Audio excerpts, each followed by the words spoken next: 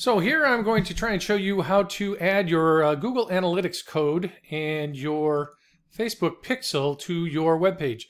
So you're going to start over here in kvCore, and you're going to click on Web and IDX, and then you are going to, I think it's Analytics, will just swing you down to the portion of the page where that needs to go. So your Google Analytics code, this UA code number, would go here, and you click, just paste it in there and click Save.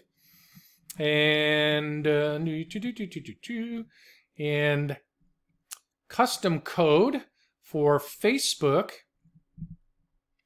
would go, I believe they put it at the bottom of the head tag, so you would paste it in right there. Oops, got too far. So it's in the custom header section, and you would paste it below anything else in the header section. And click Save, of course. So that's how you would add this to your website.